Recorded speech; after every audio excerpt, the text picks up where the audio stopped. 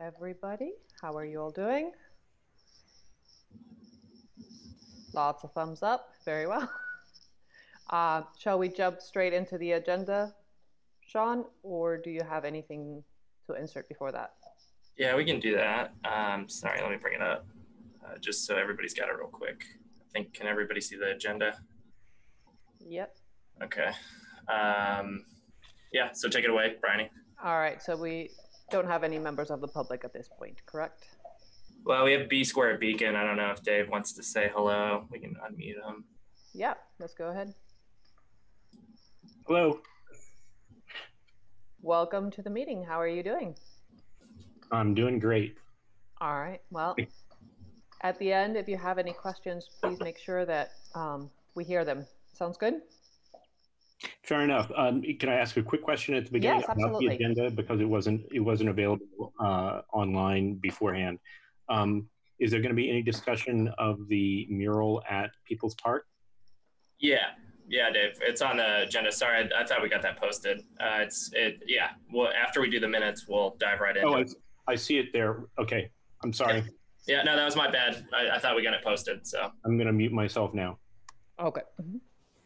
Well, thank you for joining us. We will go straight into the minutes. I know that Sean shared those with us earlier this week. Did everybody have a chance to review them? Everybody see them? Where's this? Yes, I move to approve the minutes from the June meeting, last meeting? June meeting. Yep. June meeting. Do we have a second? Second. Anybody have any changes or comments to make? All right, well, I motion to approve the minutes. So we'll go down the list as noted on the chat.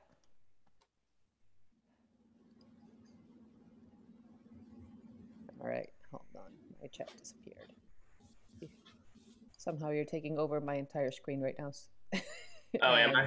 Sorry. If you hit escape, it should read the chat. All right, Karen, do we have Karen? We have to do a roll call vote. Yeah, sorry, y'all. Karen? Nope. Elizabeth? Essence? Yes. Elliot?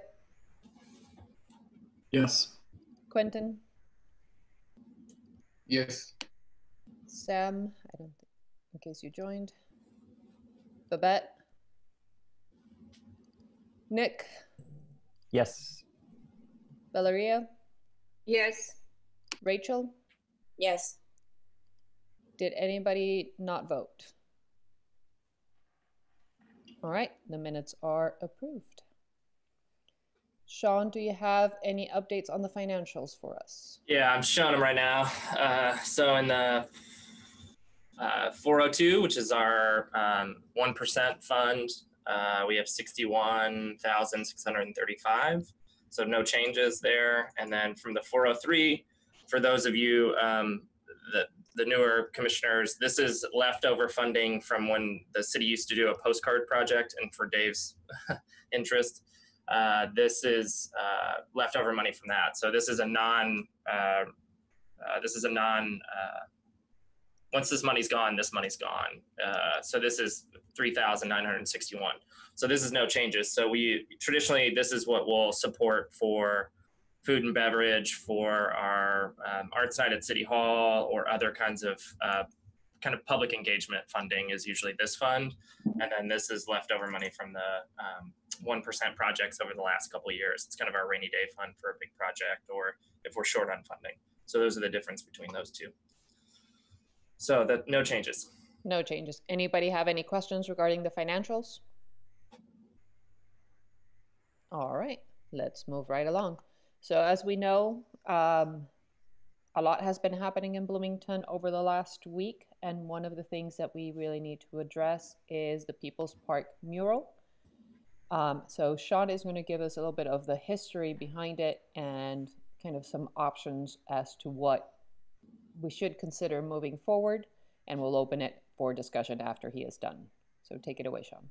Yeah, so I'm going to stop my screen. Can everybody see me? I got it on grid view. So People's Park, that mural project specifically has had a couple different iterations and different lives. So originally in the late 90s, when Rhinos was involved, there were 4 or 5 panels that teens through the Rhinos program it was basically 4x8 sheets. So there's always been this kind of turning or this changing of that mural space.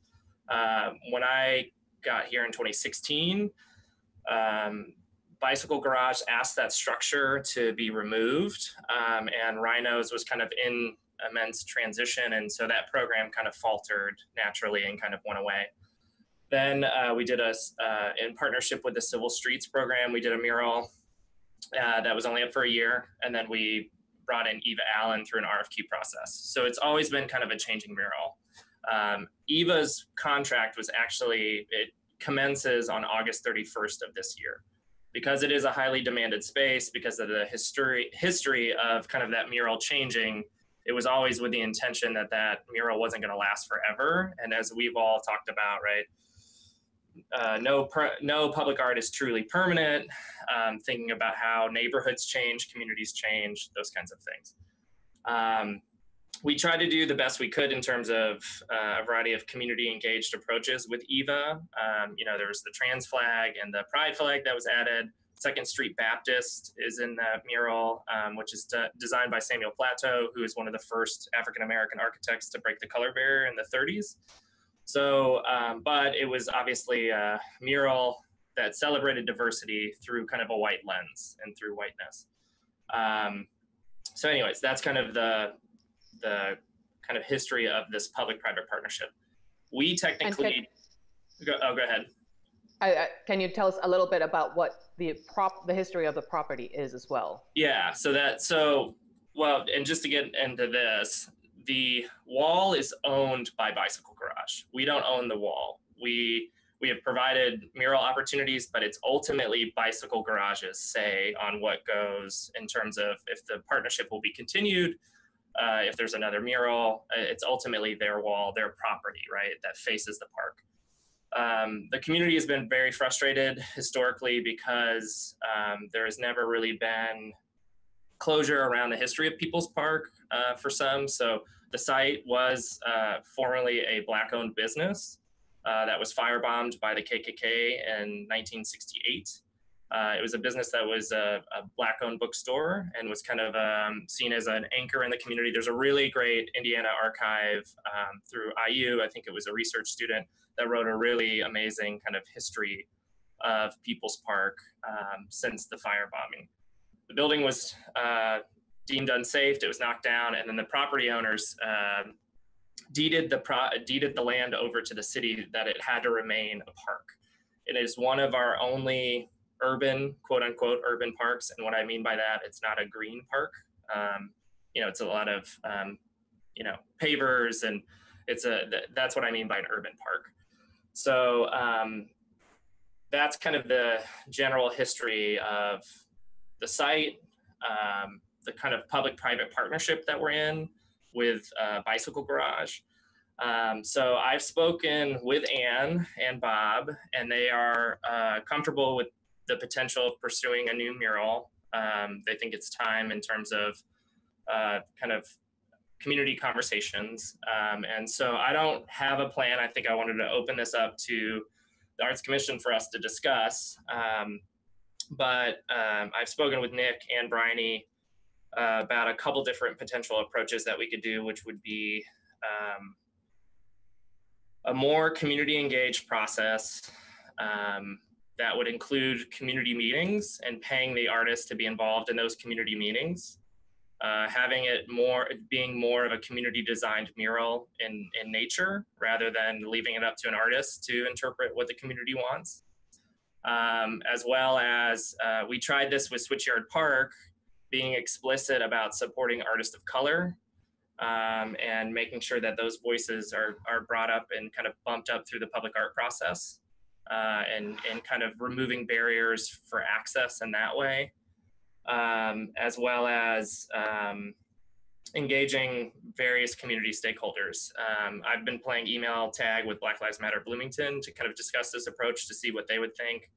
I've had a couple inquiries out to and spoken with IU First Nations about some language and thinking about equity through that that particular community. So that's all I have right now. So there's nothing set in stone. The Parks Department is not gonna, because the contract is almost over. We're not doing repairs on it, and we're not buffing the mural, which is a legal term in terms of painting over what was written on there. So right now it's going to stay up till we figure out the direction of the mural. Essentially. I see that you want to speak, Rachel. I just want to make sure, is everybody aware of that the mural I was shared my painted screen here. Yeah, but if you haven't seen it, it was very quick. So I just want to make sure sorry. that everybody's up to date on that. Hang on, let me And before we open it to discussion, Nick, is there anything you want to add based on your conversations with Sean? No, I think Sean pretty well covered it, and I think just obviously it being a private property, this just reiterating there are limitations of what we can do. So I think Sean's putting good effort trying to work with the property owners to put us on a path to maintain some partnership with them. But yeah, plan is to leave this untouched in its current state until we know what the next step is. Okay, Rachel?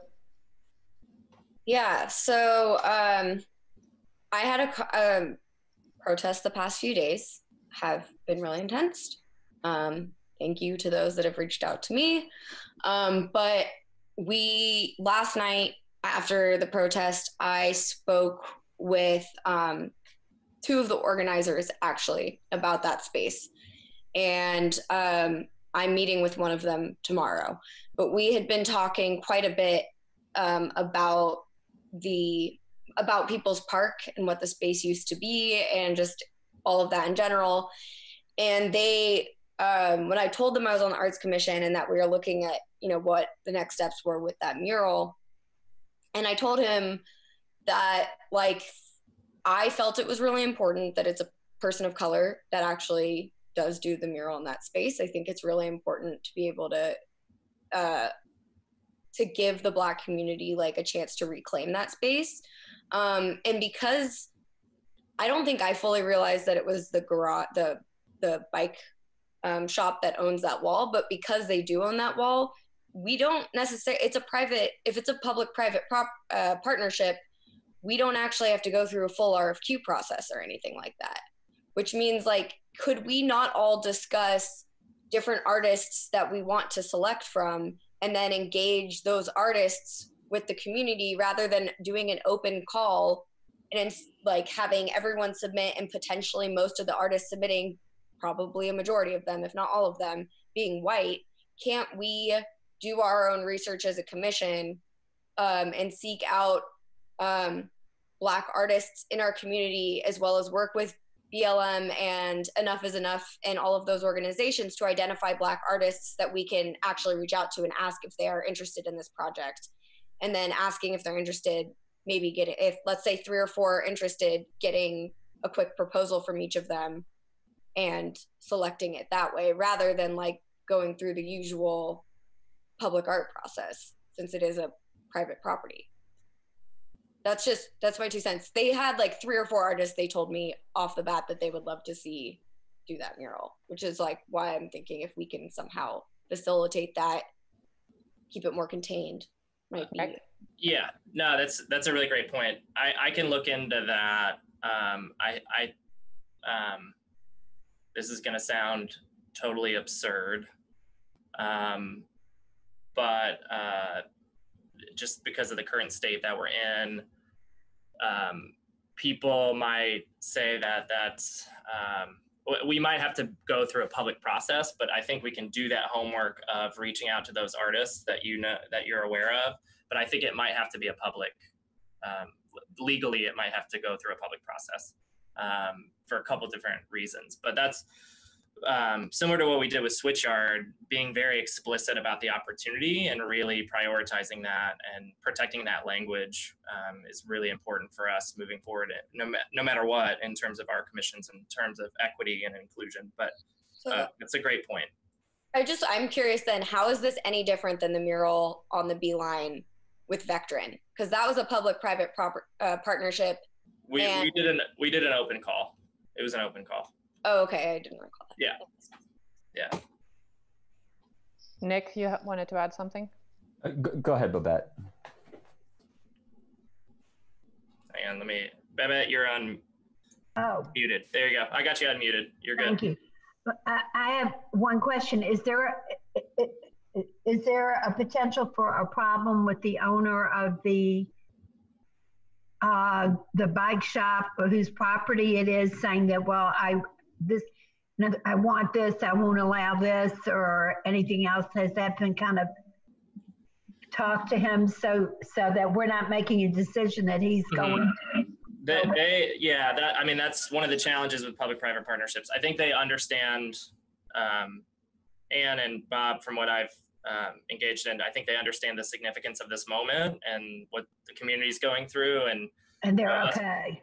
Us being specific about the black market, us being specific about what happened, but then also thinking about, when I was talking with IU First Nations, continued existence and representation for Indigenous communities. That there's like also Black joy, and Quentin can kind of speak to that in terms of the conference. So thinking about those kinds of narratives and theme works, that is one potential scary thing about us being involved in public-private partnerships always, which is the property owner we can go through this process, commission work, but that's why we have shifted to doing the open call process. So we can say, we're selecting these two artists, we're gonna pay them to refine their ideas.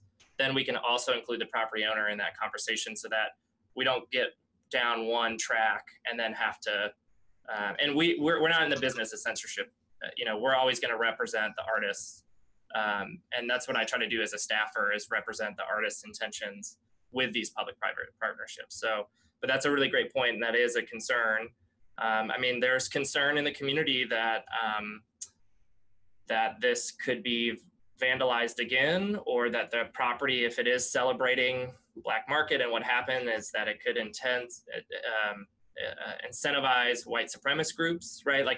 This is the state of affairs we're in, and negotiating, I think, the role and the responsibility of public art is a really key aspect in our community. But I think also there's a lot of weight put on that because it is visual, right? I think a lot of communities right now are going through this with a prime example of criticism is the DC mayor putting Black Lives Matter and renaming the street that, but then also not actually having a conversation about defunding police and what the community concerns are. So I don't want us to also look like we're doing political lip service without actually addressing other equity issues in our community. And that is something that we as an Arts Commission need to really, I think I would lean on you all to help with those conversations, that we have been trying to do equity and inclusion in terms of our calls and thinking about how we're bringing new artists to the table.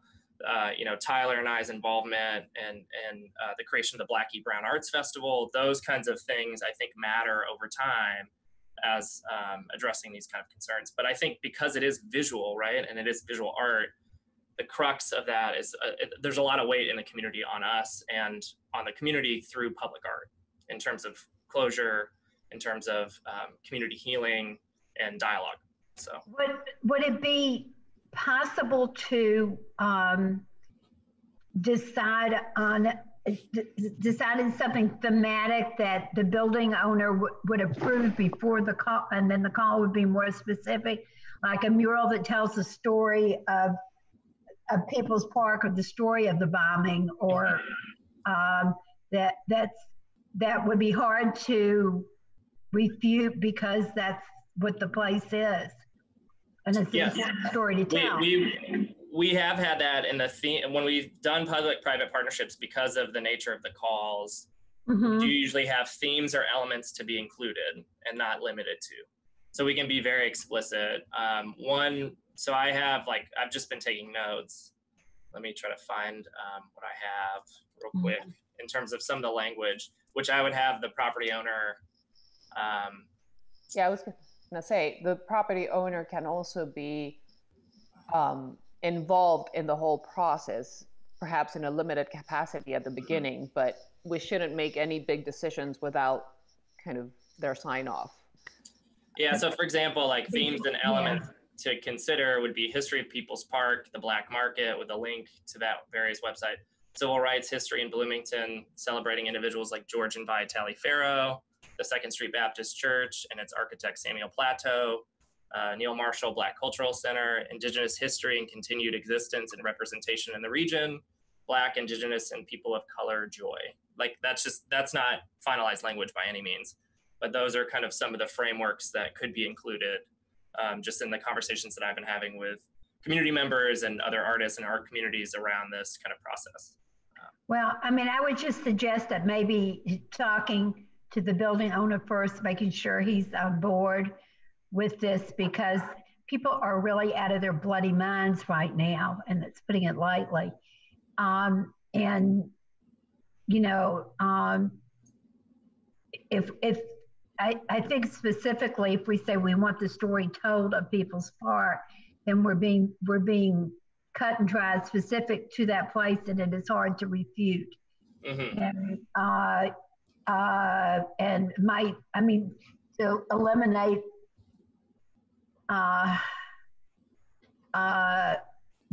protests against the BAC for a mural.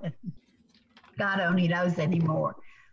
So, and getting his approval up front before we go and then create an issue where this man has a bicycle shop and then he's got to have protests against his bike shop. Yeah, we'll involve them. So stupid saying this, but what's going on now is just so outrageous, and people are so crazed. Yep. So, all right, I see that Nick wants to speak as well. Yeah, I mean, I think Babette, all of your points are right on, you know, and I think I do want to reassure that while I think the intensity of the current situation and the history of this individual site puts extra import on this.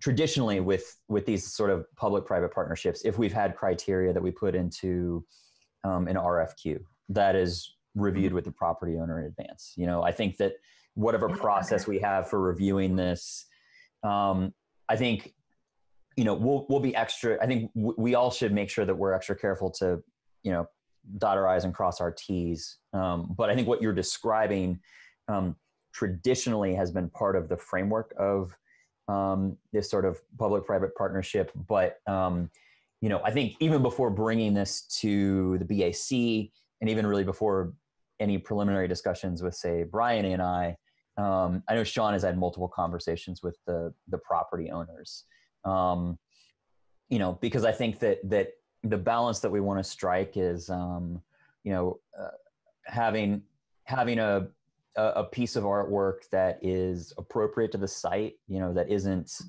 you know, just, I don't know, isn't just sort of, you know, pretty flowers. Yeah, commercial, like overly commercial, overly disposable.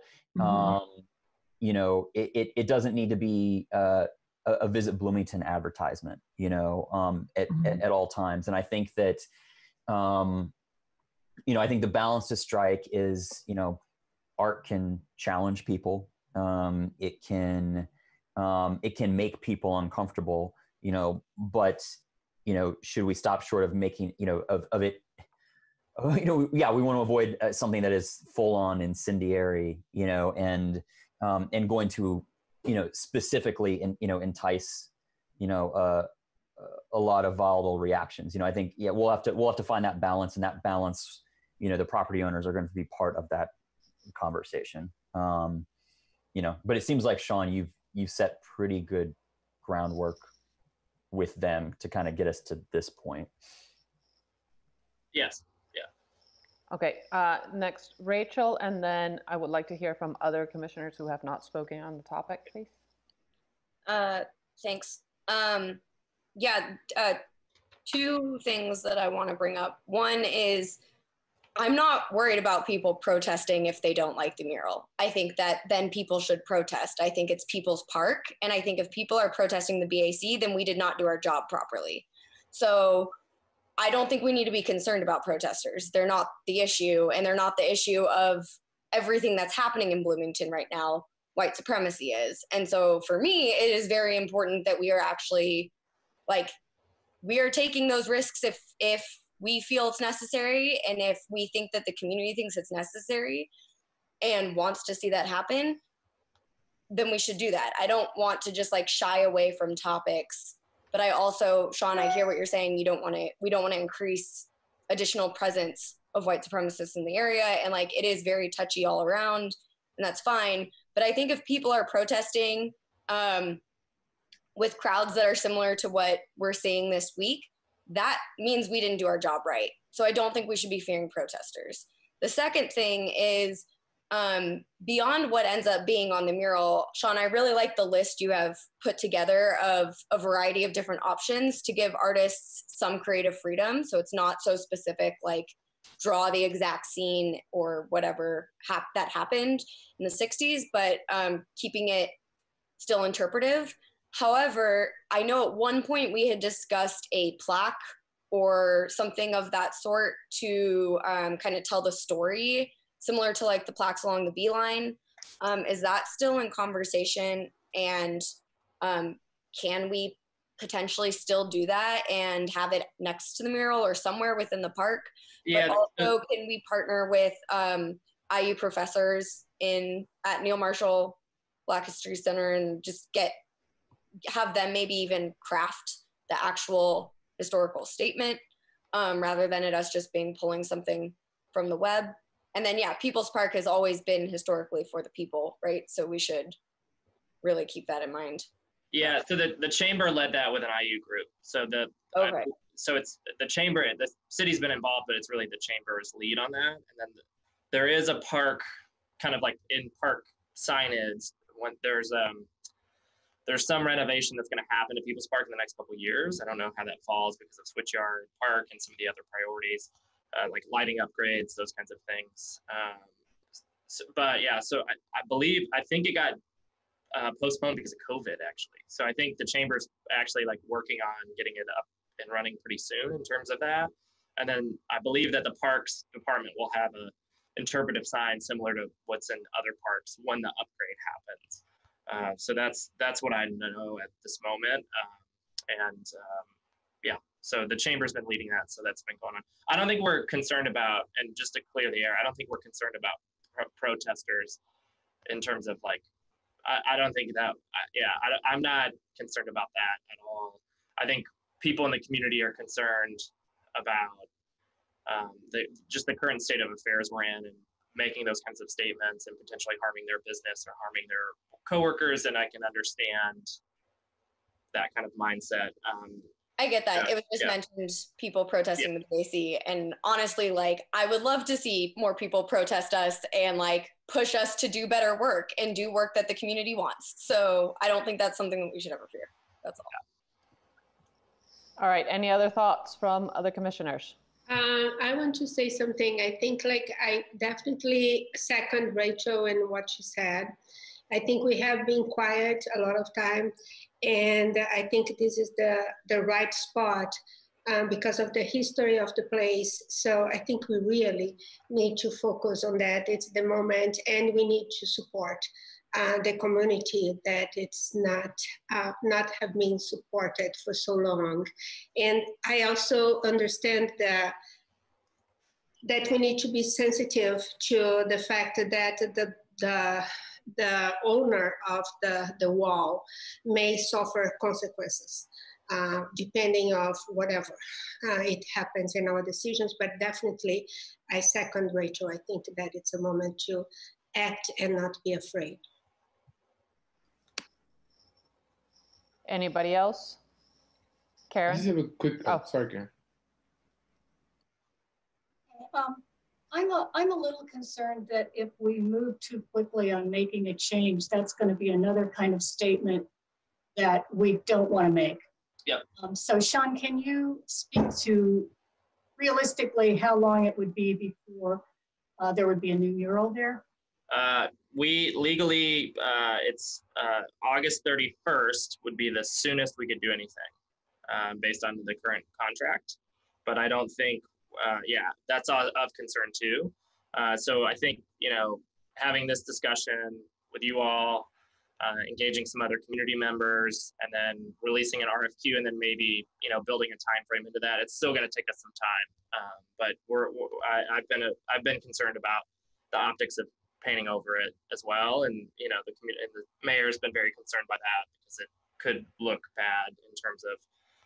I mean, it's a very well-intentioned addition to the mural in terms of the color choice and how it was laid out, those kinds of things. So. I don't have an updated timeline. It's kind of what the commission thinks. I think it's time. I think we'll need to kind of, you all as commission members will need to be out there. You know, Rachel's very well connected and very close to some of the key organizers. So like having those kinds of conversations will be helpful as we move forward and we think about what is a good timeline for that. But once again, it's the property owner at a certain level can do whatever they want. So they could paint over it.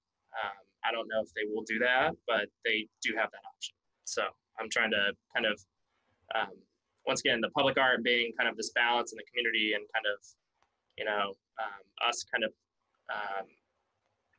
balancing a variety of perspectives and interests in the community as much as possible. So, Quentin. So Sean, I have a question. Once the new mural is there, so how many years that it stays there? I kind of missed that. Yeah, that's open. So right now the current contract was 3 years. I think with this one we would probably do somewhere between no less than 3, but no more than 5, probably, and just go from there and see how that works with the artist. Also, the scale of the mural, that kind of stuff. So somewhere between 3 to 5 years usually is what we do for that space. So, Quentin, you had a question? It was also about timeline and moving forward. So you kind of touched on it. Mm-hmm. I mean, do you all have an opinion about that? Like, in terms of like, what do you all think in terms of how we should move on this? I mean, in terms of, I mean, the 31st would be the earliest we could do anything, and I don't know if we're going to hit that benchmark anyways. Even with COVID, and I don't know how artists are with that. I think realistically, we're not looking at anything before 6 months. Right. Okay. What do the owners think about like right now? So the Black Lives Matter event sort of put on the space. What are the owners actually saying about the mural, like as it stands right now? Like, what are their feelings and sort of what do those conversations look like? What do they want to see happen to the wall? Yeah, well, I mean, I think I haven't spoken with them in about a week. It was, I spoke to them kind of when it happened and communicated with Eva and all that kind of stuff. And I said, hey, you know, our contract is coming up on this anyhow. Maybe it is time to kind of update and kind of refresh the mural, so to speak. They were supportive of that. I don't know. I haven't had a current conversation with them about timeline and their expectations. So I'll need to go loop back around and have that kind of conversation with them. But they were very interested in, I think, understanding, and I communicated to them the importance of the potential of a mural to bring about closure, right? And I think in a lot of different ways, People's Park has never really had that. I know that there's been various ways of, protesting and gathering there. I know that there was a redesign in the late 90s. It used to be a very heavily used teen park. And then there was an incident that happened with public safety individuals, and then the park was kind of lost to that particular community. And then, it had been a site for Occupy, and then individuals experiencing homelessness and housing insecurity. So it has been this gathering space, and it's always been a point of contention. When the Eva's mural was put up, it was kind of ill-timed against that. and has always been kind of in a certain subsect of the community considered art washing the park. But at the same time, not every public art piece we do is going to make everybody happy, right? And I think we all know that. We've seen it with even the public art calls that we've been involved in. But I do think it is an opportunity for us to think about critical dialogue and closure, and thinking through that strategy and what this means in this moment, alongside of addressing other issues of systemic racism in the community and other equity issues that we need to address as the Arts Commission. So, Elliot? Oh, yeah. Thanks, Brittany. Yeah, this has been super interesting. As a newcomer, you know, I didn't know this long history of the park. I knew it for what I saw it was, which is kind of like a sort of Instagram selfie background, the sort of like welcome to Bloomington, to be totally crass about it. So it's very interesting to know that there's a longer history there, and I'd be very interested in, I know Rachel mentioned this plaque or what have you, but some kind of tangible, long-standing memorialization or narrative of that history for people like me who come here, and even maybe IU students or faculty, what have you, or people who come through the town who just aren't deeply rooted here. That would be a really interesting approach. And I will say, I mean, as someone who used to write a lot about street art, and not so much anymore, Bloomington has been a very interesting place to see the discourse of street art. It's maybe not very artistically sophisticated, but the language is interesting. And so it would be interesting in some way, and I don't know how possible, and I'm not talking about like a word cloud here, but like it's just interesting that there's a lot of public discourse happening with spray paint and graffiti, and how we could potentially capture that spirit in a way that was meaningful and not like, you know, a kind of series of like bombs. I don't know. I'm just thinking out loud, but yeah, this seems like an important moment to really to meet that moment. Rachel? Okay, it looked like you wanted to speak. All right, before we kind of pivot into... I wanted to say something. Yeah, I was gonna say, Essence, you're the only one I'm missing. Yeah, sure. So I wanted to support what Sean was saying about getting the community involved in this process. I feel like that would be, that could go towards that community healing effort, especially if we're talking about the history of that location while we're discussing possibilities of what goes up as the mural. I really like that idea. And I'm game to like brainstorm what that actually looks like. It's great. Yeah, I think it's going to take all of us in this moment, right? And I think, and one thing I might put Nick on blast because I know he's got deep cuts on Reddit, but it's been interesting in the community too. I think another thing that we struggle both as an organization, I think all of us, because of is communication and storytelling. And I think this is a moment for us to really kind of talk about that and talk about our process. And, you know, for us as well, like it was interesting, we got some criticisms about Nina Abby Chanel's work on The Graduate, which is really interesting because her work as an artist right now is the most relevant in terms of what's going on in our country and as an artist interpreting. But I don't know if people, I don't know if it's because we relied too much on that public-private partnership to kind of handle the PR around it. And, you know, there was those kinds of conversations. So I think as we think about this, and Essence brings up a really good point too, about really being involved in that community process and maybe really kind of doubling down on those efforts rather than, you know, focusing on the finished project. And I think that to me was an interesting criticism of the disconnect between Nina's work in the community and her larger work nationally, and how community members weren't aware of that at all. And so, you know, just thinking about that, and, you know, Nick and I were talking about, you know, The Graduate is supposed to be providing a placard there to explain Nina's work, but like, who knows, you know, is the placard enough, right? And thinking through, I think all of us, you know, as we kind of leave this meeting over the next couple of weeks, thinking about those things about, you know, the process of community engagement, especially, you know, as we think about this digital platform, and what that looks like for all of us. So anyways, and then I'll be quiet. All right, we're on point 3 of 10 for our meeting, and we're halfway through our meeting. So I'm going to pivot and ask Sean, what do you need from us today to keep this moving? Do you need any decisions, any direction, any commitments? Yeah, I think if you all are comfortable with the general approach that I talked about, I can start to kind of share that with the Public Art Planning Committee and you all as a whole going into the next meeting.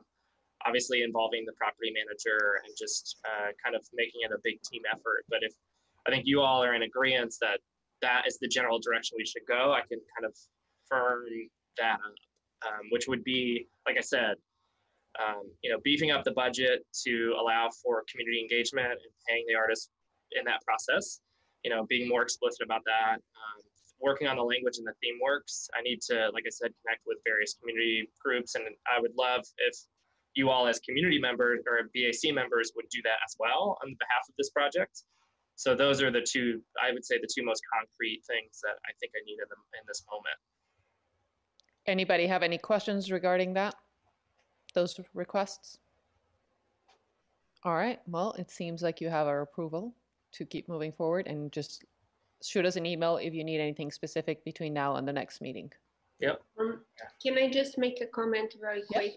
I think that the fact that Black Lives Matters was written on top of the mural is also a good thermometer for us, an indication of what the society and what the population is really talking about now. I think we should listen to that. Yep. And we can archive that moment too, right? So we have a city archive. I can put the kind of, I have documentation of the murals over the years. And so there's also this like digital presence that I don't think we think about in terms of our work. And I just want to put that out there too. Yeah, that's a great idea. This mural was up for 9 months or however long. This is what it was.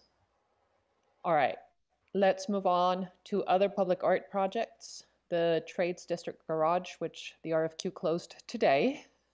Yep, I have, I don't know, the last count I had was 80 and there's still a bunch more in my inbox. So we have a lot of submissions that I have to turn around very quickly.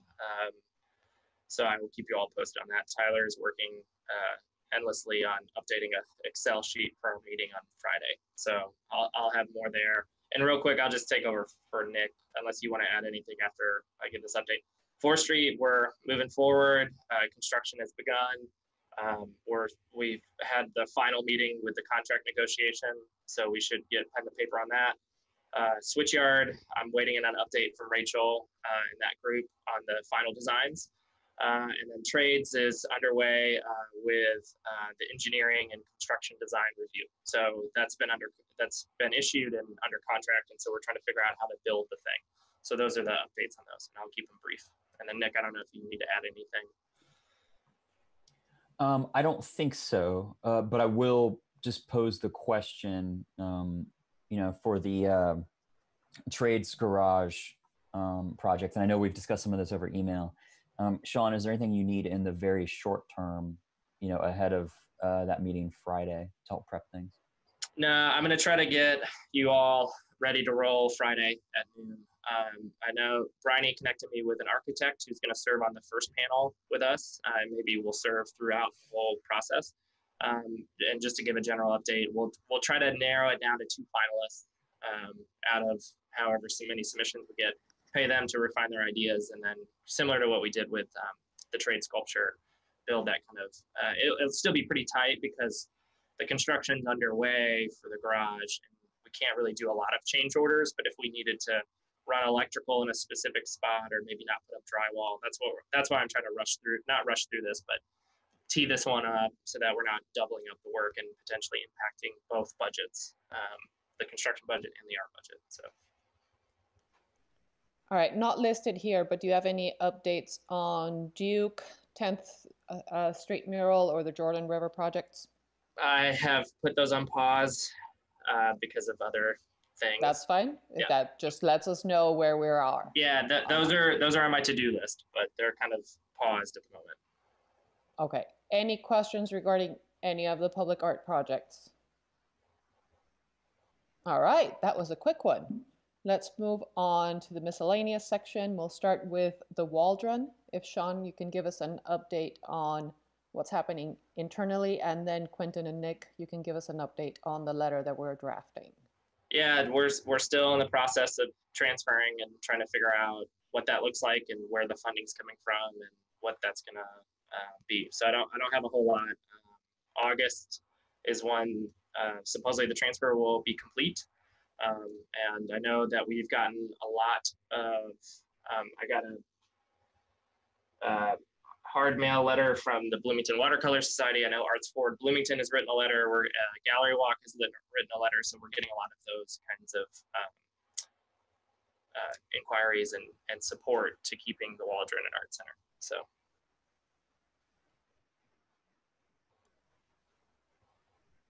Babette, hold on. Let's get just an update from Quentin and Nick regarding the letter, and then we can have comment on the entire topic. Quentin, do you want to go or do you want me to? You can go. Well, short version is Quentin's waiting on me to add some to it. Like basically, Quentin and Brian and I did a call with Sally Gaskill and former BAC member and Mia Michelson. And they gave us a really good walkthrough of the history of the building and its different stages of evolution. They gave us some good insight on the process involved in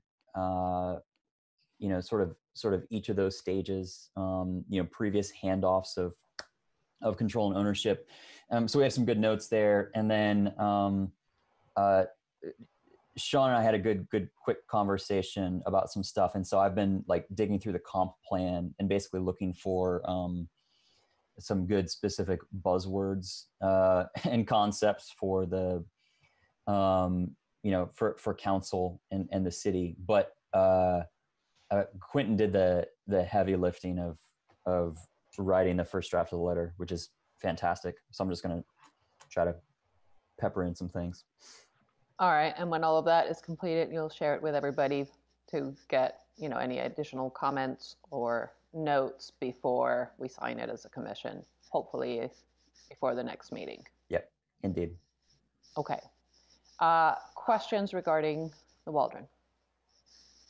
Babette? I just have one question, Sean. Do you know if what equipment Tech is leaving or not, or if the city's buying the theater and all the rest of that from them? I don't know. I do not at this moment. We're very concerned about that too. I know probably a lot of the ceramic studios and the classroom stuff will probably go to main campus. Yeah. They're trying to, there was some stuff that was handed down from the BAAC to the Waldron. So we have kind of a track list, and that's part of it, right? Because we don't want to take the building if there's no lighting for the theater, right? So we're trying to negotiate what's staying and what's going. So I think a lot of it will, I'm under the impression that a lot of it will stay other than the classroom spaces, stuff like that, so. Mm-hmm. Thank you. Elliot, did you want to speak?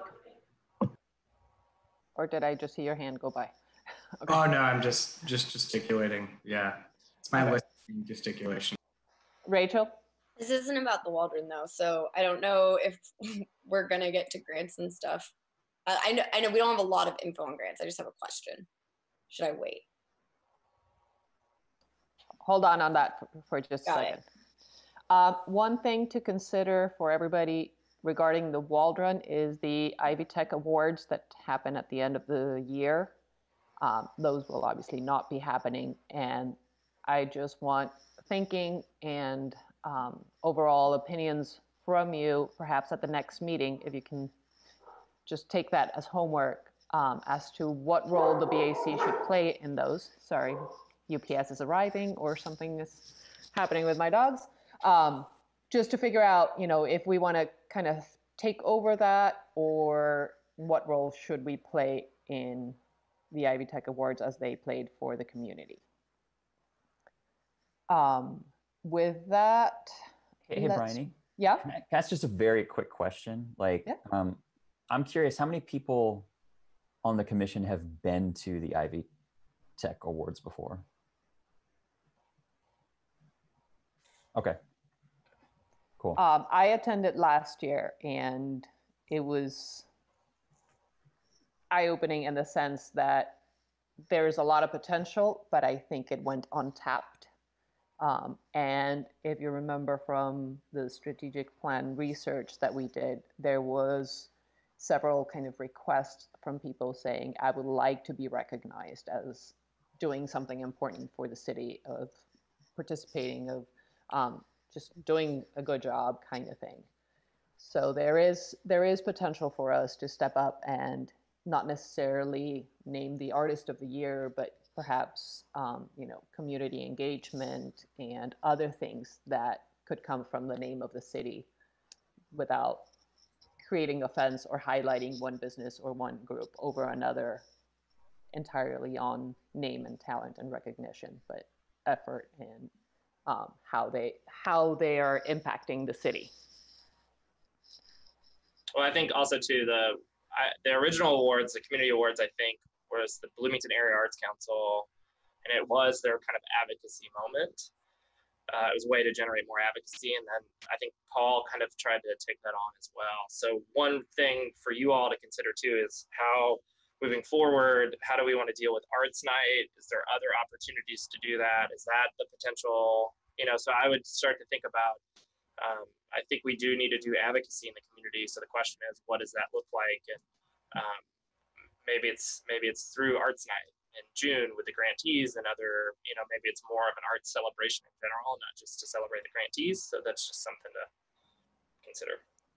Exactly. And some of that is included in that BAC Rethought document, and also as drafted in the first strategic plan that we were working back in January, that I emailed you all the link at the end of the meeting last month. So that brings us back to kind of giving you an update on the BAC Rethought document, which unfortunately did not get a lot of traction this month. I did not get enough feedback to really give you a consolidated update. Karen had some questions, Elliot had a couple of comments as well, and Babette, you shared an email with all of us that basically kind of covered a lot of what is in the strategic plan. So at this point, I just want to open it to the floor to very quickly see if there's any updates or anybody had additional thinking on this that is not reflected in the document, so that I can keep moving this forward and really start to walk away from just figuring out who we are or who we want to be and what we want to do, and start to apply that into a more tangible strategic plan and actionable items moving forward. I would like to say something. I think regarding Babette's comment, I completely agree with her that education is a very important factor that we should definitely consider to bring it back if we are going to split the groups. I really think that the idea of having the groups and the discussion, it can work very well. But of course, I appreciate, Byron, all the work that you did putting those ideas together. I was like at the first meeting last time, I was thinking, oh my goodness, this will be a lot of work. But yes, I think like when I saw how you line it up, it is possible to do. And I did see like, first thing that came to my mind was if we would, how we would group them. It is by business, like a nonprofit, or either different areas. And so I thought it was very interesting. I have my opinion with that. If we're gonna vote, I really would like to express and what I think about it. But anyway, I feel that it's very important, and I had a meeting with Byron when we're saying that I'm looking for different ways that maybe we can find to support local artists that are not just by grants. If that is a different ways, I have been researching on that. And I found something that may be an interesting alternative for us that can work together, not to replace the grants, but some other alternative for artists. And it's kind of a platform where would be putting the people that want to donate, those sponsors, and the artists that can put there, what are my needs for my project, what it is, and then when the donor see it and he wants to donate, he can choose and kind of fund that project without us having to go to a grant. So there are some things that I'm looking for. I'm particularly as an artist, I don't like the grant idea. It's a kind of complicated for many artists.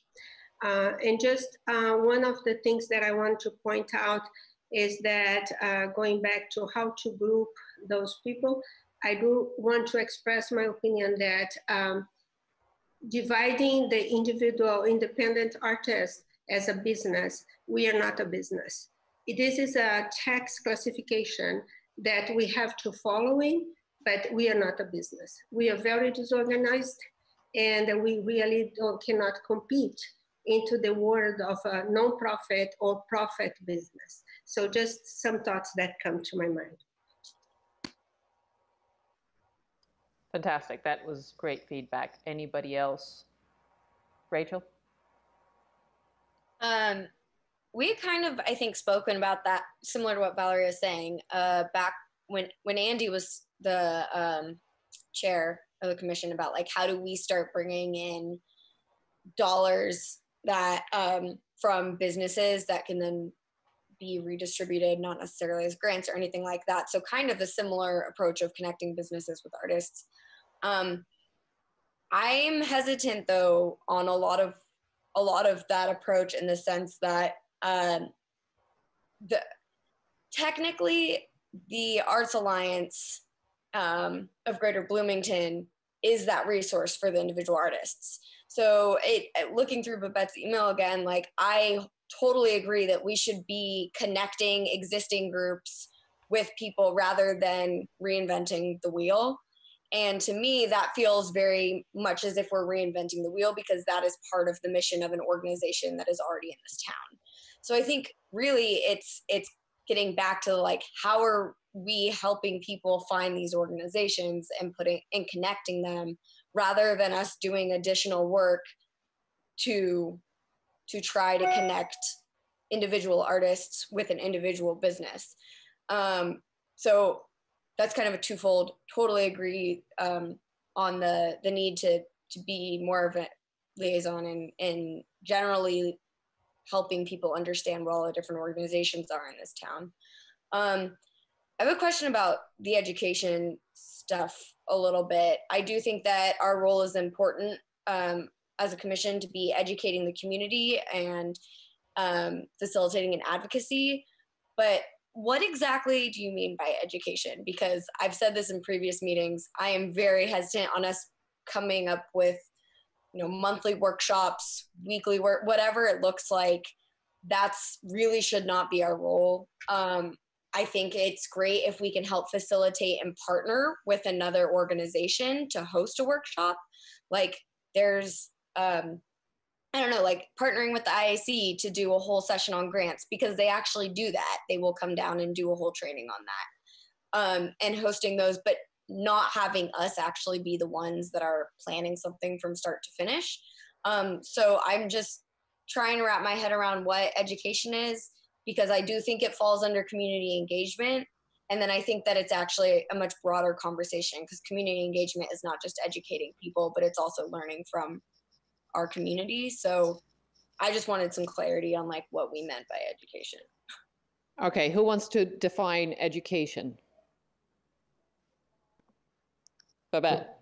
Well, I think your points are extremely well taken, Rachel, and the same thing for Valeria. But what I see our role is not taking over any of the existing organizations, but connecting those organizations and helping them with their needs and helping them to connect with each other. one of the things that my understanding, and again, I'm kind of new here like Elliot, maybe a few years extra, but not much. But I think one of the problems that Bloomington has had is that they've had so many well-meaning people who have tried very hard to get different things going and started. And a lot of times they've been clashing with each other as opposed to working together. So I see the BAC as helping to facilitate the groups to work together. That when it comes to if there are two levels of grants. You have organizations which need grants, and you have individuals who need them. I think what we should be doing is trying to help the different organizations in town talk to one another and see what it is that we could do for them to help them. The other thing, I mean, right now, everybody in any form of the art community is pretty shot without any outlets. And there are a lot of different places that are doing very creative things.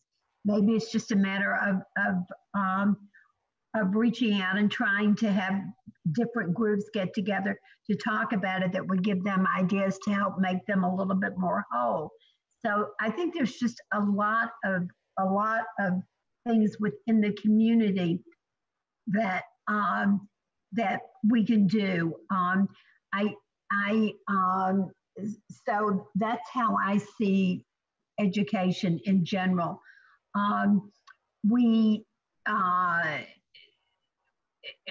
I've done various seminars in town, which were things very simply different levels of building, whether it was sophisticated websites selling, product, doing things, how you can put your groups together where people just don't know, or just doing small things on how to set up a business, how to set up a not-for-profit. And I mean, there's just so many things that there's some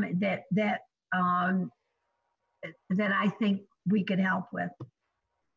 I mean, I totally hear that. And I agree that there was an echo. I agree that there definitely is room for all of those things and teaching people how to build websites and do all of that. But that, to me, that is not our role, in the sense that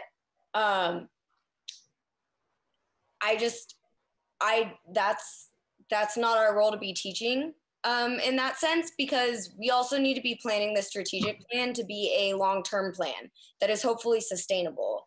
And my concern is what happens when you leave potentially, and then there isn't somebody that is equipped to be leading that, right? Or what happens when I leave or whomever leaves? We want whatever we put into place now to be able to be handed off in a way that new commissioners, after our terms are up, they're able to kind of continue with whatever work we've started. We're building that foundation. And I'm concerned that as we are talking about this, I love that we're dreaming big and we're these are all the things that we need, because I'm in total agreement. We do need those resources, but I don't think that we can dive straight into that because we don't even have the foundation built yet. And we need to think about longevity a little bit more rather than a short-term fix. And that's kind of, I don't know. No, let me, if I define it this way, you're absolutely right, because we want to look at it in the macro, not the micro. And if we're looking at it, not so much as these are the things that we need to teach, but that we become facilitators. That's all. That that we are looking at the things that we can facilitate and can make happen. We have a committee that's set up for that. So instead of right now, and I may be totally wrong, but we're one big committee, so to speak, with two sub ones underneath it. Public art and grants underneath it. That I'm just suggesting that we put underneath that a couple of other things in place in terms of structure that can then decide how they're going to go and reach out. Oh yeah, I mean, I agree we should have a community engagement subcommittee for sure. Yeah. Quentin?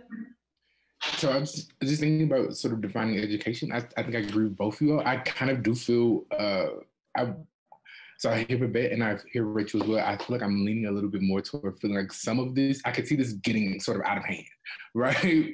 And I think that feels like what Rachel's concern is, like us taking on a responsibility for a lot of these things. But I think that there is a way for us to sort of piggybacking on Sean and Essence's earlier point, to me, some of the community engagement work is also education, right? So maybe it's not necessarily us having to worry about like, what does it look like for Rachel or Brian or somebody to sit down and have to plan out workshops like consistently, but even thinking about things about like how we could bring in community members to talk about the People's Park and that sort of history, to me is an educational opportunity, right? Like, and those sorts of dialogues, right? How can we sort of facilitate the space for those dialogues to happen, and maybe what does it look like for us who do we bring in to do that, so that it doesn't end up being something that like Rachel or Elliot or somebody else is having to take on like control of these workshops, because it does feel like something that could then be more sustainable, right? Like if we say we want to host 4 community dialogues and we can bring in outside people to host those conversations and to talk about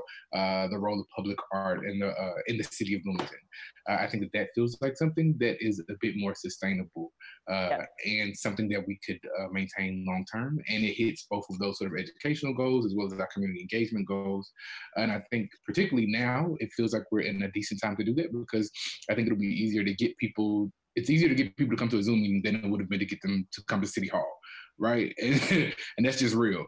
And I think that having these sort of platforms now gives us an opportunity to open up access and maybe interest, because we could. I just imagine us being able to bring in so many different people to lead those sort of dialogues and conversations just from the networks that each of us have.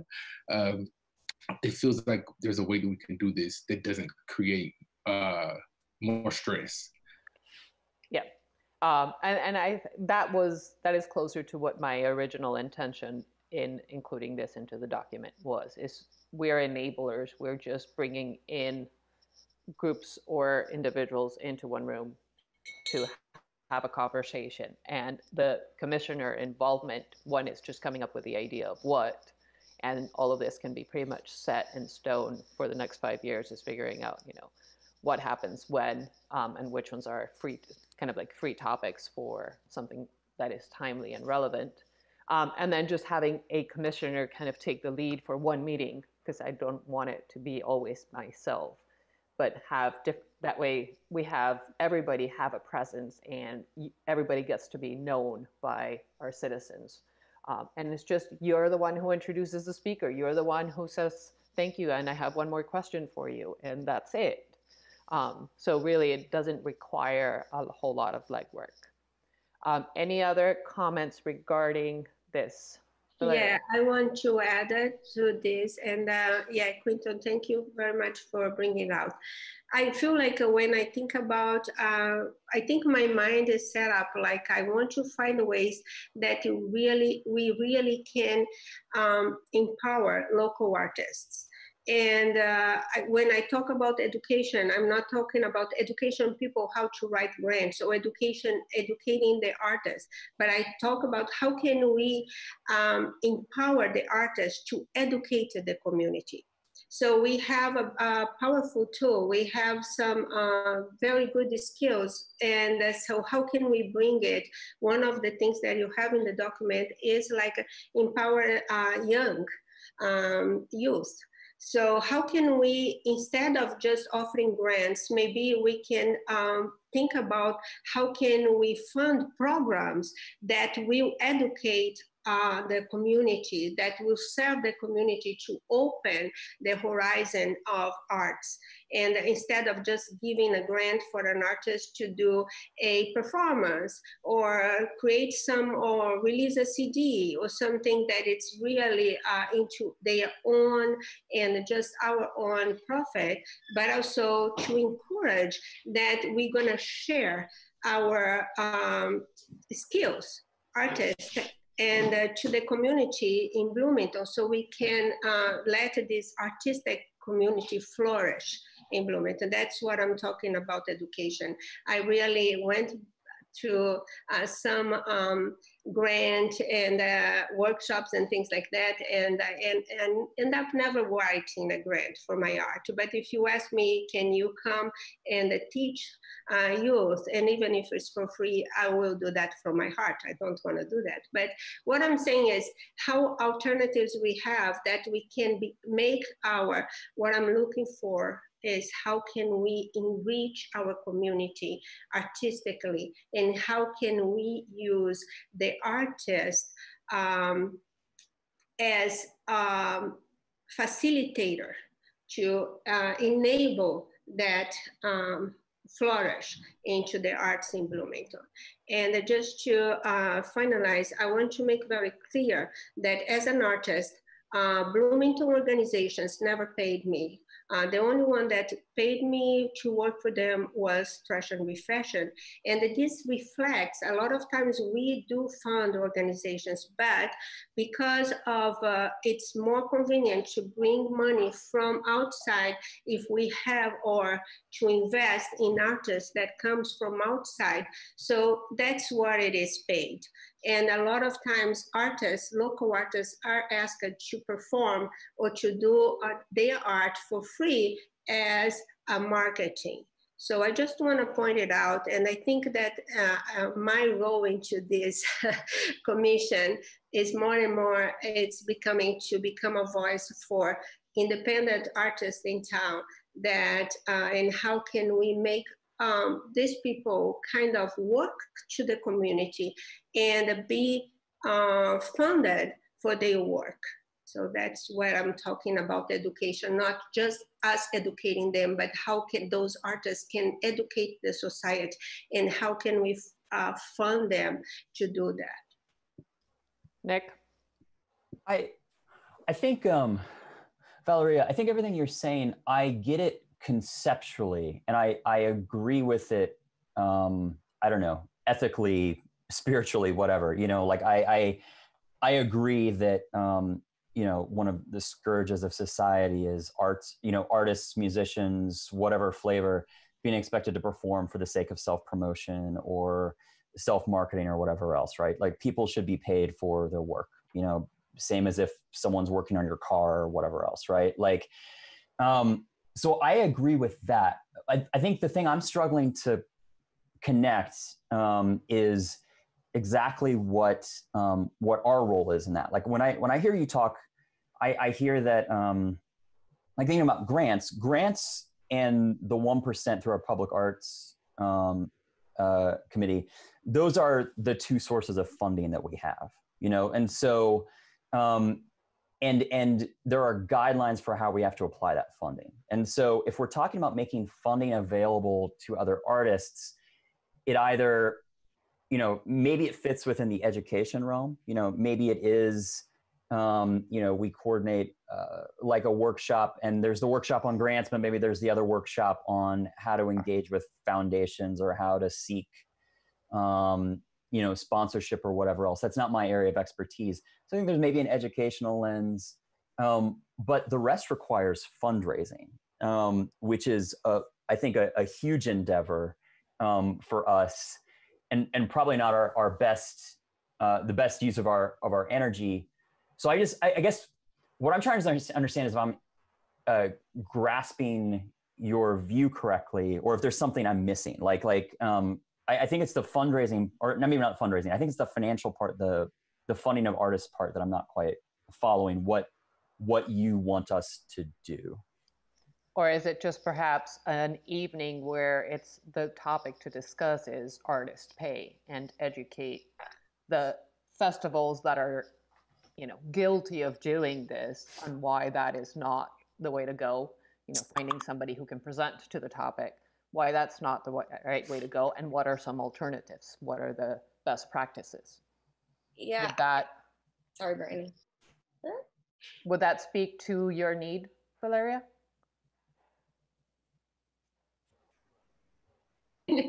Yes, sorry, I was trying to find my unmute, my video.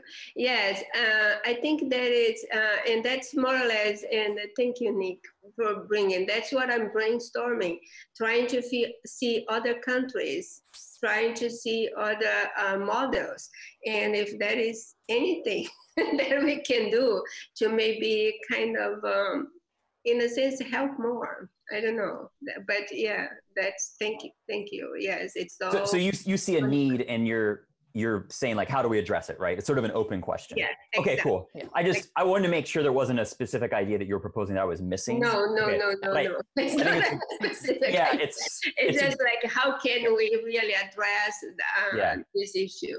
Yeah, and it's a this is big, complicated question to think about. Yeah. Yeah, this is something that I talked with Valeria about separately, and so we agreed that she would do some research and try to figure out if there was something that we could apply at our scale moving forward to address this issue. So she's going to take this on as kind of like her research project and her contribution to the BAC. So I know that Karen wanted to speak at some point. I'll follow up questions. And just before I let her speak, I want to let you all know that Karen has offered to take on the drafting of the strategic plan.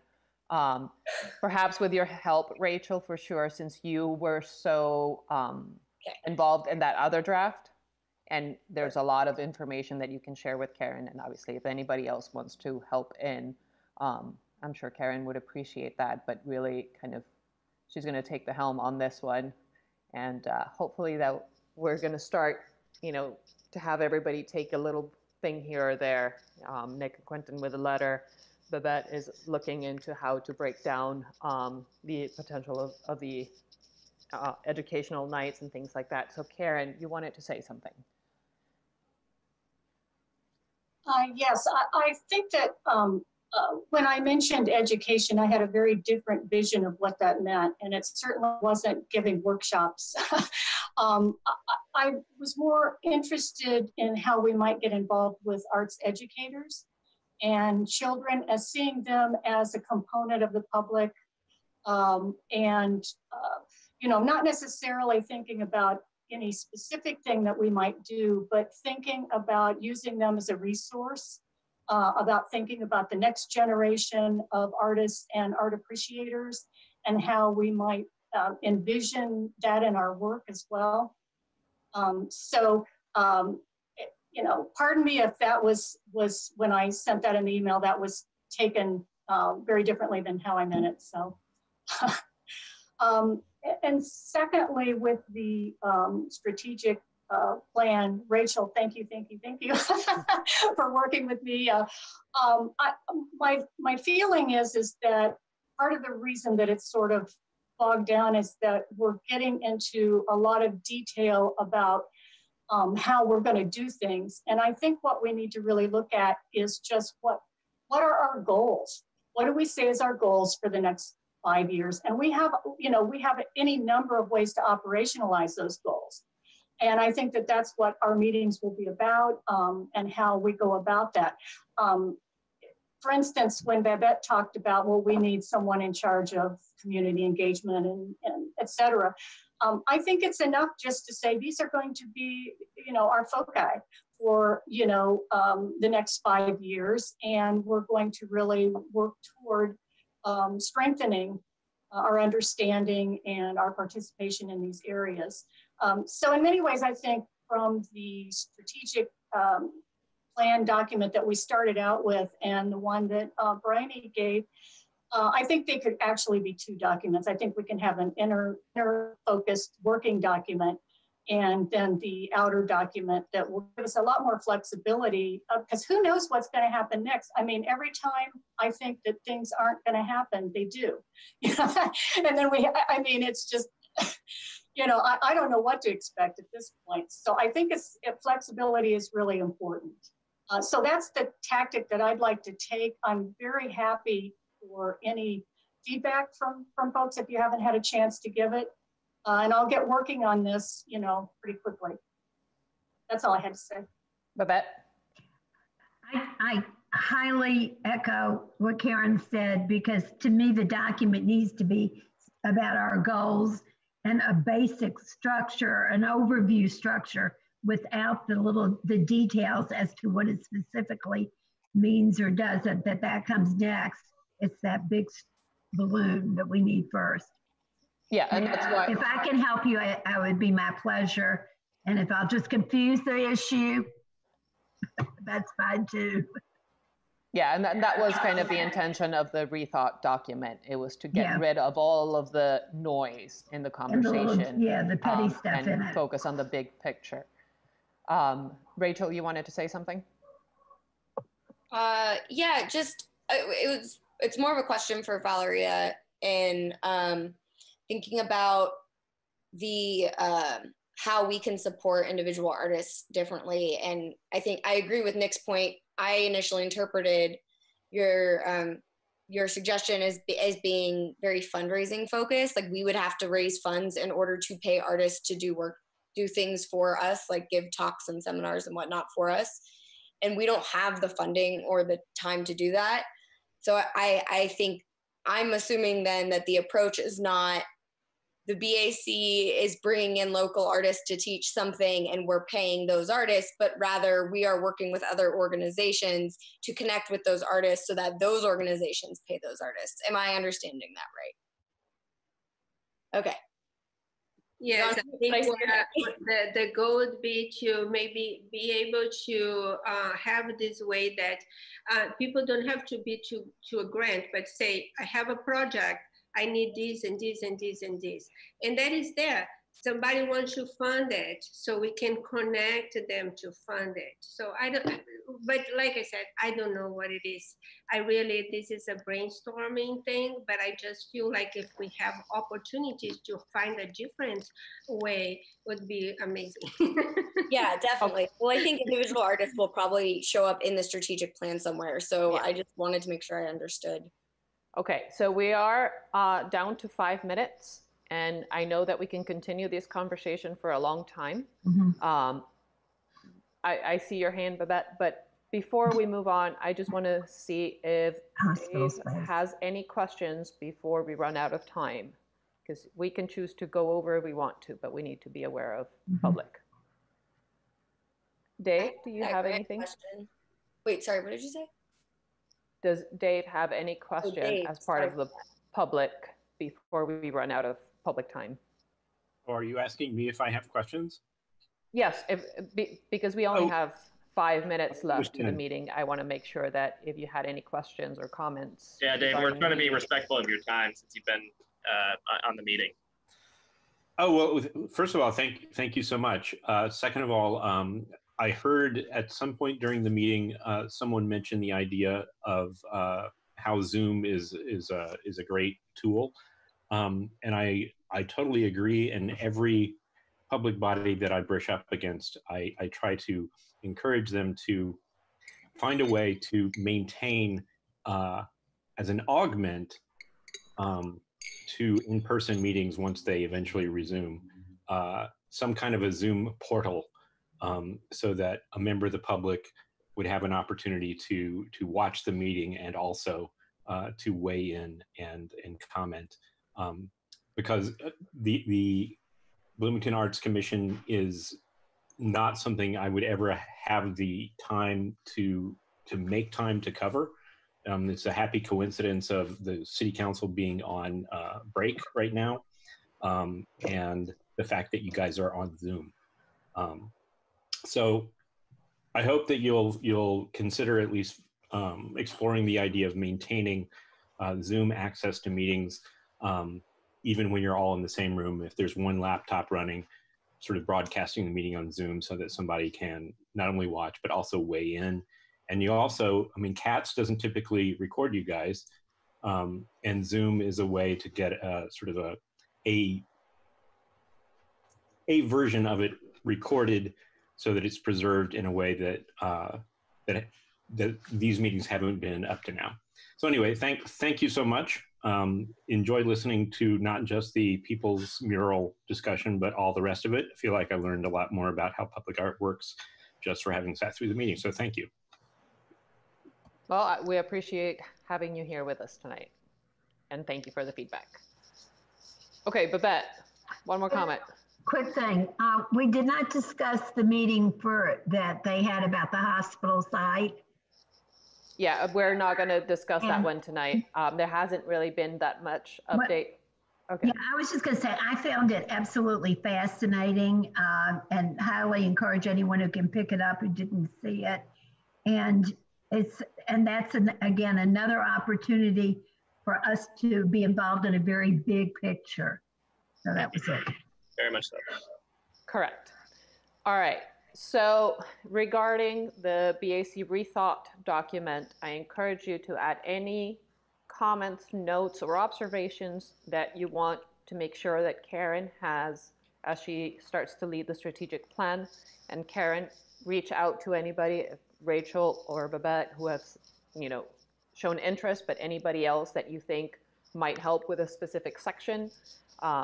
You just send them an email and tap into them. I'm sure everybody's willing to lend a hand as needed. And before we wrap up, I have a two-part question for all of you, as I find ourselves basically in the middle of the year. And, when you are in a job, whenever you are out in the world, there's a moment where you have to kind of self-observe and review what you have done and what you want to do. So I would like if you could answer, what is the most relevant thing that we have accomplished in the first half of the year as the BAC? Anybody? Are we answering now? Yeah, go ahead. Oh, okay. I didn't know if we were. What do you think, to you personally, what is the most relevant thing we have done in this first half of the year? Shifting our grant funding to support during COVID, like an immediate response shift, as well as partnering with the BUEA to increase the amount of funding available and to have enough funding for hopefully a second round, since COVID's not going anywhere. Yeah, I would totally agree. The versatility, the nimbleness of that is pretty incredible. And I think it's a testament to the work y'all have been doing and that I've largely been observing. And then also just knowing that local governments have a certain level of nimbleness that state and federal governments just really can't, and a kind of level to observe of like what the local needs are. Yeah. So thank you, Sean, for all of the hard work on your end as well to make that happen. And for the speed, how you did that was amazing. Thank you. Takes a village. I didn't do it alone. So it takes a village, but personally, I think that is also the most relevant thing that we have done. And I really want to highlight the fact that Sean was so instrumental in making that happen, as well as Rachel and everybody that was involved in the nitty-gritty. But it required a lot out of Sean beyond what is expected, and I really appreciate that. So that leads me to the second question is, what do you think should be the most relevant thing that we accomplish before the end of the year?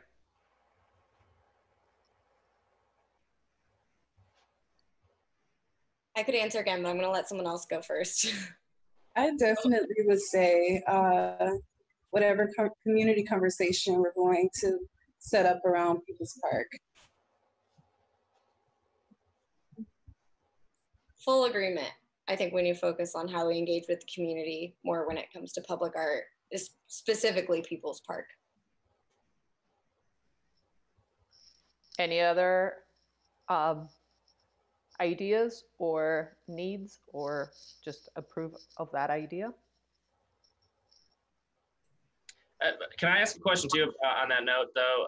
Specifically, I mean, this in terms of, we kind of talked about this. What is the, how do you all view those street murals, the Black Lives Matter,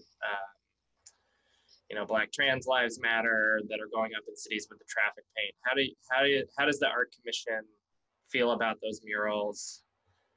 Depends who's doing them. It depends who's leading the conversation.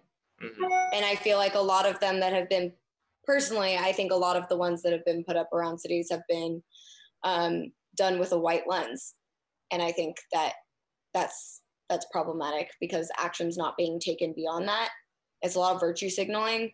Mm-hmm. And I think we need to be very wary of that. I don't know how, I'd be interested actually to hear in how other people feel about it, because that's just been my take from the articles I've read.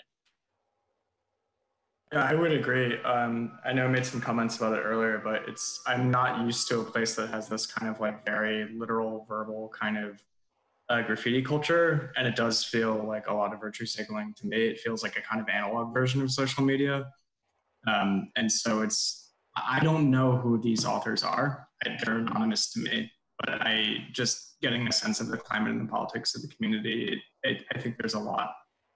I think we should go a lot deeper than just those statements. So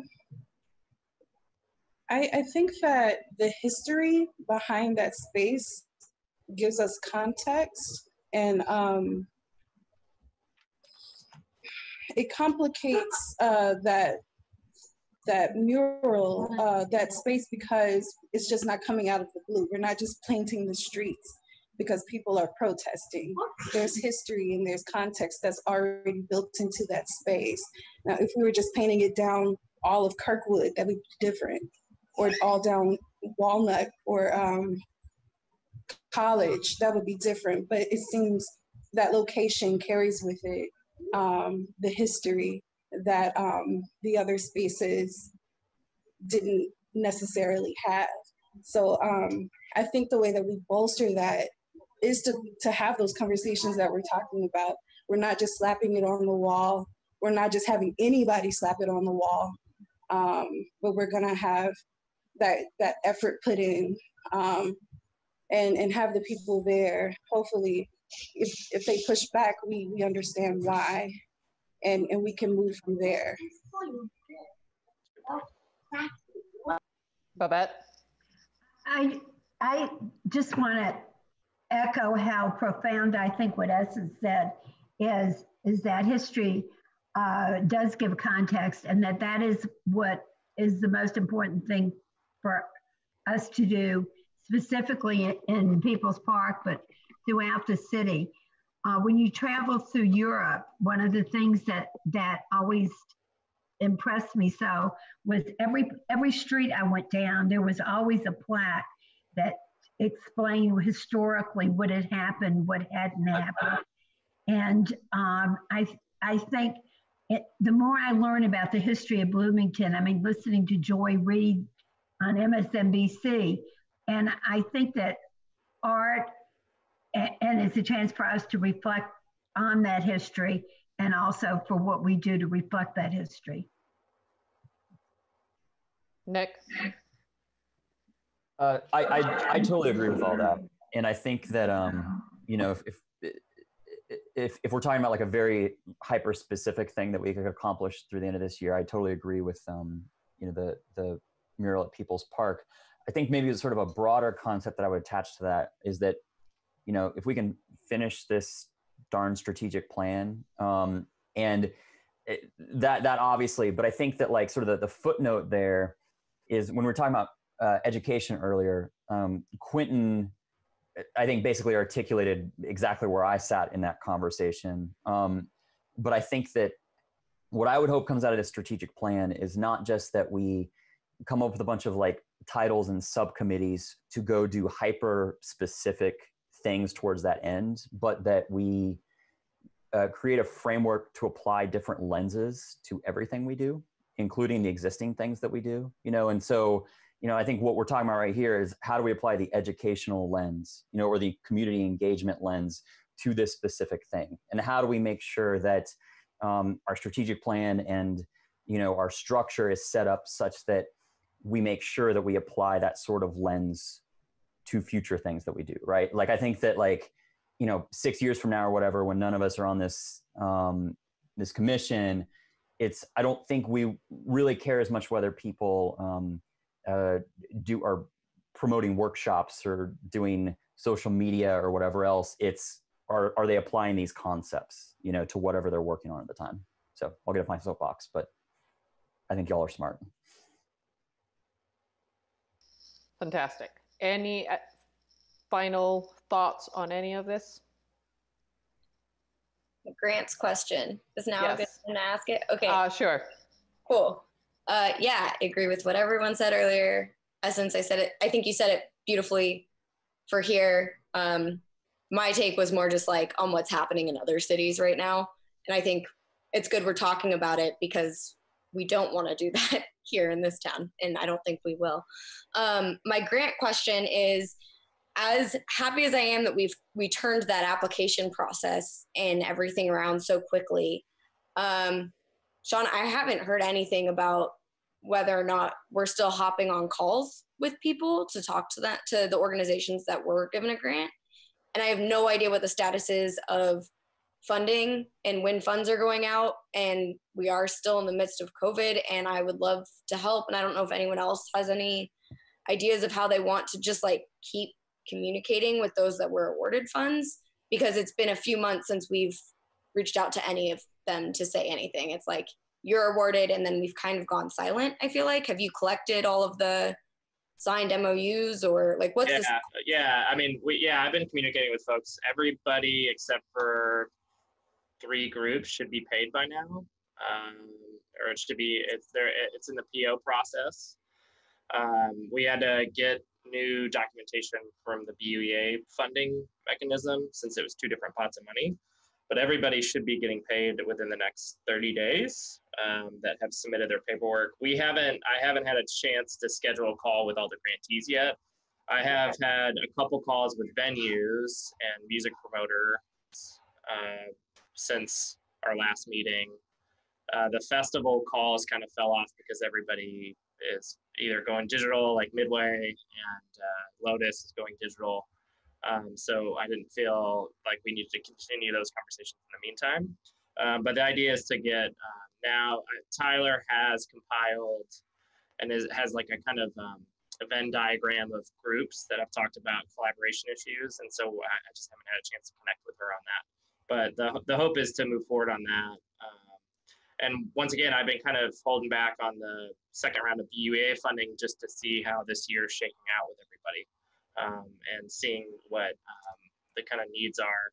The venue group asked to have a survey done, which I've started to compile notes and started to get drafts on, like how getting through 2020 and into 21 people are feeling. So that's just a quick update on that. But I've also been kind of pulled in a couple different directions, so I haven't been as on the ball on that as I probably Okay. I mean, let me know how I can help.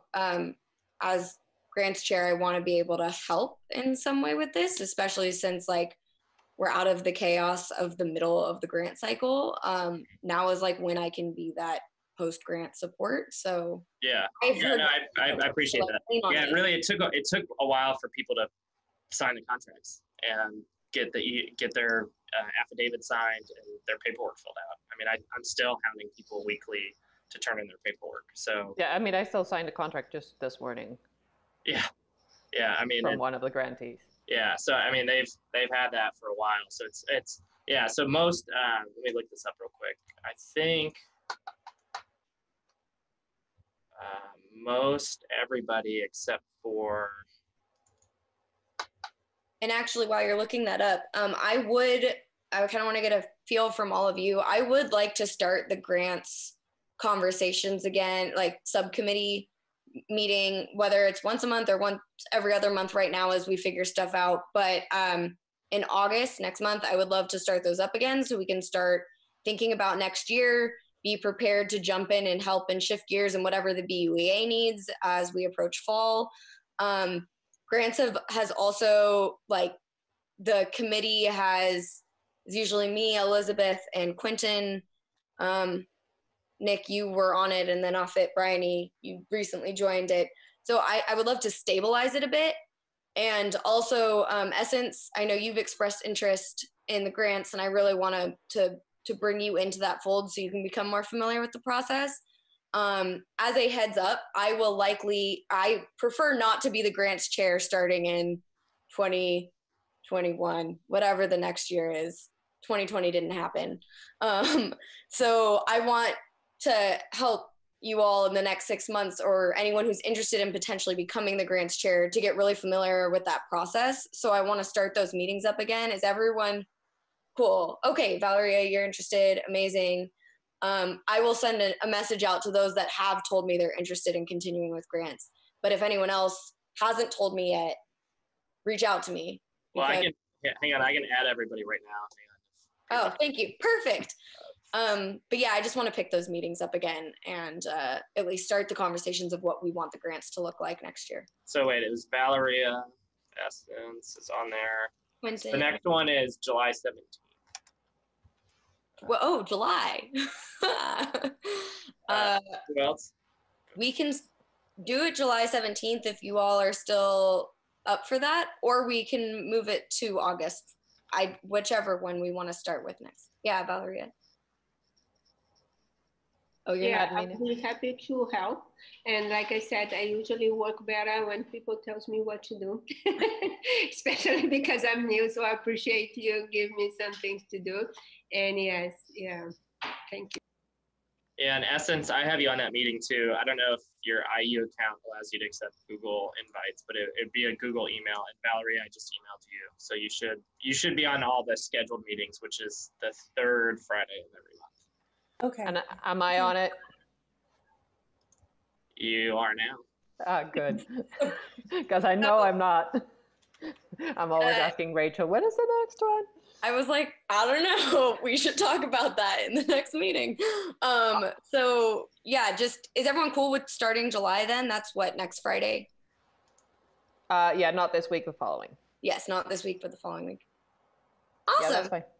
I will be in touch with you all. Okay, do you want to share why you want to step down as part of your commissioner announcements? Sure. So I still will be involved with the commission, but I have accepted the fellowship I received to attend grad school at RISD. So I will be getting a master's degree again. Thanks. While still in Bloomington. While still in Bloomington, still working for Secretly full-time and basically still doing everything that I'm doing, but I'm also trying to be smarter and say no to things, Nick, trying to step down from things. So I still want to be involved, but I also want to like pass that torch on. Yeah, I think it will be a perfect opportunity for you to be able to kind of mentor somebody else into the process without, you know, somebody just taking it on without not knowing what the history is or what has been done. So let's jump into commissioner announcements, and Sean, you can talk about the paper pavilion project. As part I can yield my time. Just commissioner announcements since we're late. Okay, yeah, because it's fairly late. Yeah. Any commissioner announcements? All right. Well, we'll leave it to Rachel then, and we'll adjourn this meeting at 6:44. Unless anybody has anything else to add. Thank you all. It's so good to see everybody. Yep. Good Thank to see you, all. and we'll see Public Art on Friday.